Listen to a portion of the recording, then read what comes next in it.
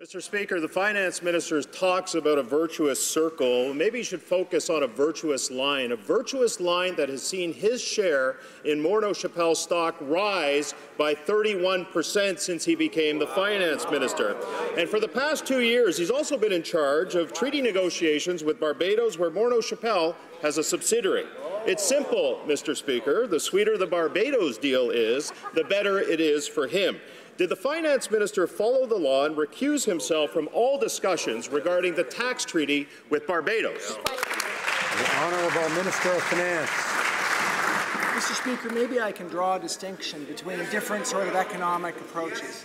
So the members opposite had an idea for a decade that we could have trickle-down economics and maybe just wait for the benefits. Yeah. We have a different idea. We have an idea that we're actually going to help people.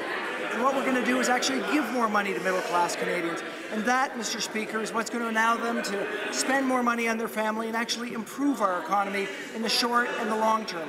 We're going to continue with our program, a program which is working, and we know that's what Canadians expect of us.